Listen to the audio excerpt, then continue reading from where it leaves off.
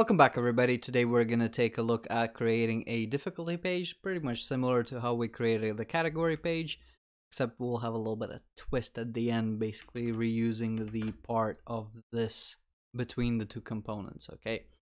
So let's go ahead, standard procedure, get a directory in here, call it difficulty, we can F2, copy the name, escape, alt insert again, another Vuejs file, paste this in here, home underscore file created, right? Control tab to go back. Let's just go ahead and thinking about it, just copy everything, put this here, and let's go through replacing stuff. So first of all, category, difficulty. I struggle with spelling, and just to kind of glance over everything to make sure we're more or less replacing the correct stuff. So looks alright. Alt A to execute, escape, categories turn into difficulties. Again, we can search for the controller to look at it. So DC, difficulty controller. If we take a look, copy this, select this, replace this, right? Pretty much the same thing. So difficulty ID, again, that's because we have this route or this method implemented, right? So now, well, let's go ahead and take a look at it, right? So backwards roll, if we go here, there is the easy part. Let's find a better place for it, right? Don't move that. Let's try to single out the difficulty first. You can see it's kind of blended in there for right now. So let's just do a little bit of, maybe a little bit of margin. So that's fine. And then subtitle 2. Let's see how that looks. And that just made it bold. Let's put a 1 here. And let's say something along the lines of difficulty. Okay. So the difficulty is there. Let's go ahead and try to map it. All right. And you can see here in the trick where we're doing this bit here, this is something really that we could be doing in the fetch function here, although we're doing it here. So something for us to take a look at later. But for now, let's stick on the task. What do we want? We want to actually get the difficulty name and display that difficulty. So where we have trick by ID, let's also bring in difficulty by ID, right? Difficulty by ID. And now all we have to do is go into difficulties, put this here, and we're pretty much done. So going back to the trick page, actually, let's make sure we got the name in here. Let's paste it in. And I think let's actually handle this bit right now. We will create some data for the local state. And let's put the trick on here. So to start with, it's going to be null. And then we will have the difficulty as well. And that can be null as well. Yeah, seems about right. Let's now grab this part here and let's get rid of the trick.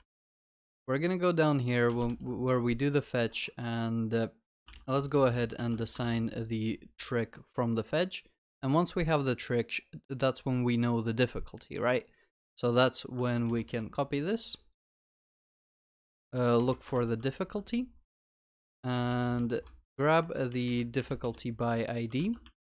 But instead, we're gonna use trick difficulty, right? That's how we're gonna get it assigned. And then where we have trick.difficulty, we can go difficulty.name. And first of all, I'm expecting to see an error, the same thing that we kind of seen here, right? So an error occurred. If we refresh it, I guess that's all right. If we go back, an error, right? So there is something going on here. And actually, yeah, let's just do the same check, right? So we've we've been here before. So we got nothing, return an empty object, and we'll be alright there.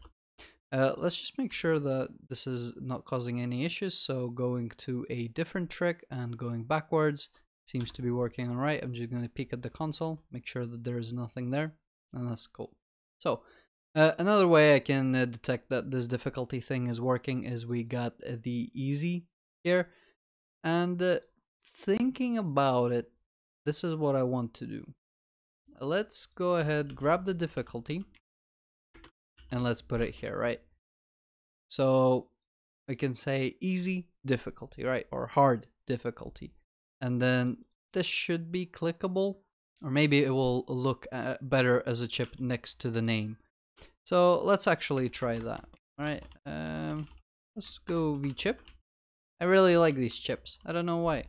They're like, you know, free design points or something like that. I'm not sure. Alright, so easy difficulty, compared to the other chips, it's a little bit too big, right? So simmer it down. However, I still don't like how it's setting a little bit lower than the text. So let's do this. Let's put a what's it called? A span around here. Span. All right. I don't know a better way to do this. There was like a plugin for Visual Studio to surround, or VS Code to surround with div.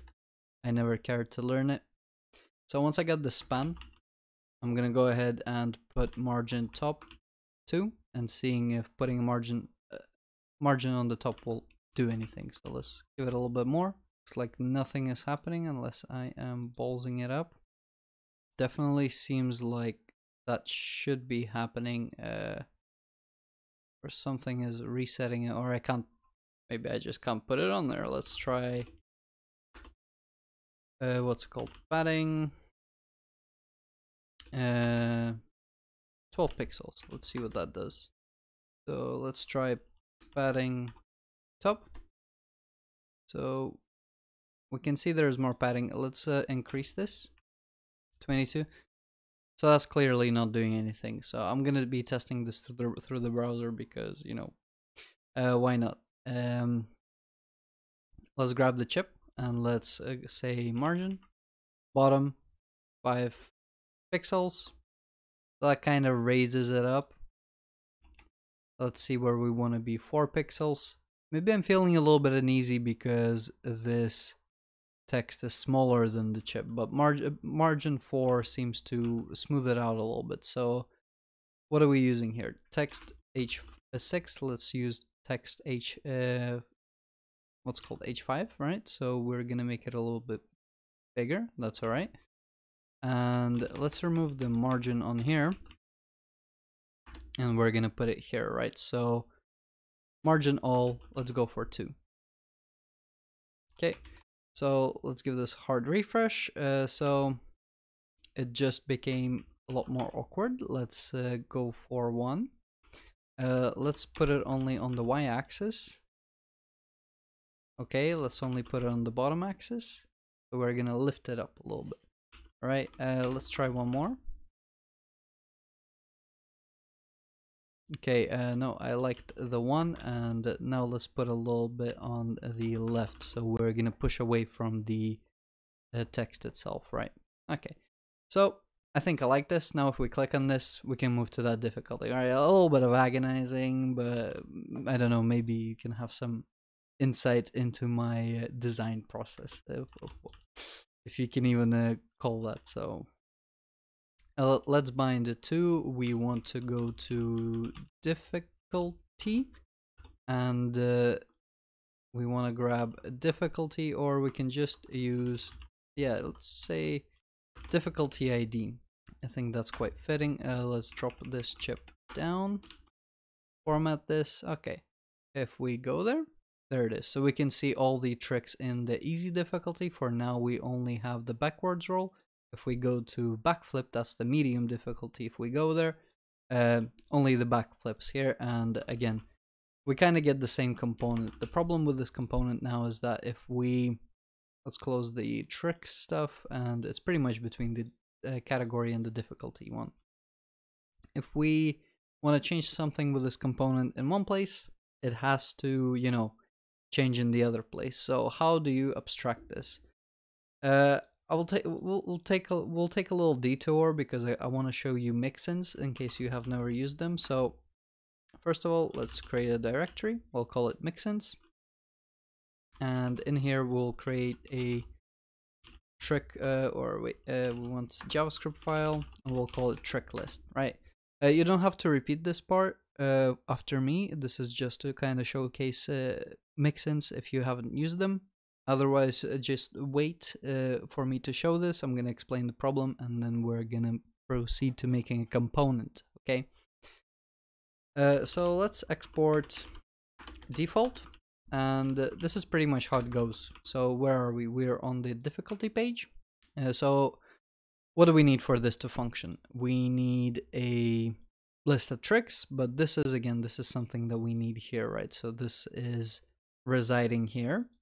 Let's remove that space. I don't know what that is about. So really, for the filtered tricks, we need to be able to have the tricks array and the filter. So let's do this, right? Gonna cut this, paste it here, and we're gonna cut this, paste it here as well. I did like basically messed the example up a little bit, but whatever. Let's go ahead and just create computed, right? So the section that it was in before, we put it in that section again. And same with the filter. It was in the data section. So again, we just create the same section as we did before, and we put it there. Another thing with this tricks, because we're kind of assigning it here, but the only reason we assign the tricks array and we have it here is to just basically display it in this list. So this list kind of belongs with this mixin, but we don't. This is part of the problem. Okay. So we're gonna aggregate the trick in here as well, and that means we can just grab this map getters and we can put this here as well, right? It's just gonna make it a little bit easier. The only reason, actually, no, what am I talking about? That's not meant to be there. So let's get this back in here. Let's remove that space, and I think that's pretty much it. So now all we do is in here we type in mixins, we grab an array, and let's bring up the trick list in here, right? And if we give this a refresh, back or flip, and maybe something that doesn't exist, this still works. Okay, so the point is, if you are using mixins, that's kind of like how you can put some functionality into one file, export it, and then surface it somewhere else through a mixin, right? The problem here with this approach, where you don't want to use a mixin, is if a part of UI kind of depends on this as well, right? So we don't want to do this because the UI and this filtered functionality is kind of tied together, really. So even if we do get to reshare this part, this UI bit doesn't get reshared. So this is where we want to move into the component, right? So yeah, let's go ahead and into components. And for now, I'm just going to create a view component in there. Maybe later we'll move it into a folder. Let's create a trick list, right? So trick list is pretty simple. We can go into difficulty and we can grab this diff. We are not gonna have the what's it called, the class on here. This is the style is something that should be applied from the outside. Okay, and now we just have to fill it out with the stuff that we expect to have here, right? So let's go ahead, and because we were expecting to have this mixin, right? We can go ahead and copy this. We can put this here. So I'm gonna put a comma, and one thing that I'm gonna get rid of is tricks. Okay. So this is the kind of thing that you need for this to exist. One thing is that the filter tricks depends on tricks, right? So the tricks really get loaded in the fetch function, right? So the tricks exist in the difficulty and the tricks exist in the category. The main difference between the two is the line that loads them. Okay, so there is a commonality in terms of we call an API to get our tricks, but how we do the call depends on that particular component, but they both have tricks. So this is something that we're going to put back on the component, right? So an empty array. And from here, we're going to take these tricks and we're going to be passing it down to our component trick list. Okay, so this is where we want props. This is going to be an object, and for the properties, each of them is going to be a parameter. Okay, it's like we're defining a function. A component is a function. Props are the arguments that you can pass to the function. Each prop is an argument, and here we can also specify, is it required, what type it is, etc. So here we're going to say tricks, and we're going to say that it's an object, and the object really just means it's some kind of options. They're going to describe what the tricks is. So first of all, we're going to say that it's required. So that just means, I mean, this component is not going to function if you don't have tricks, right? So it's required. Next thing that we can specify is the type. And here we're going to say array. Okay, so this is just going to help us if we ever misuse the component, which I doubt we will. This is just going to give us a nicer error, okay? And if you're working in a team and you're doing these sort of components and you're passing props, this is when you want to essentially put a little bit of thought into what props you're going to be expecting here. So if somebody's misusing your component, make sure that they get an appropriate error. So now we can essentially access tricks from within the component. Let's go ahead and get this component into somewhere, right? So this tricks list, this mixin, I'm going to go ahead and delete it. If you've copied it, you can leave it. I don't need it because we now have the tricks list component. So this component, this is where we want to surface it in the difficulty. So let's go ahead and bring it in, trick list. And we can make it self-closing. We can put the class on here, right? So just the same sort of style as this div had. So we're basically just replacing this div, right? I mean, it's pretty self-explanatory. I think this is now complaining that we have a required parameter, right? So we need to supply the parameter. Let's just first strip away the stuff that we don't need. So this mixin, we don't need it. We no longer have the mixin. Tricks stays. Let's put the comma there. Let's put this here. I know I do this every time. I remove the triple dots. I move it back, and then we end up needing it again. What are you gonna do, right? So it looks nice like that, but it breaks my heart every time I have to expand it, right? For now, it's looking good. So, I mean, let's get the tricks on there, right? And you just bind it like you do any other thing, right? There we go, simple. Let's see if it's working. Let's refresh this, and there we go, right? So test works. There we go. Any errors in the console? Nope.